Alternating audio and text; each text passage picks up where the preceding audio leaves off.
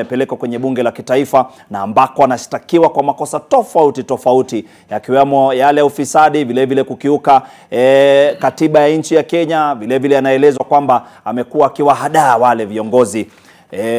wale viongozi ambao ni wa county, kisema amekuwa akiwahangaisha kwa muda. Lakini kuna wale viongozi wa kutoka vyuo vikuu wamezungumza hii leo. Je, wamesema nini? Tuwasikize. On Saturday, I need to make that clear. So our products from Mozilla Corporation. Anyone uses Firefox here? You still get back to this panel.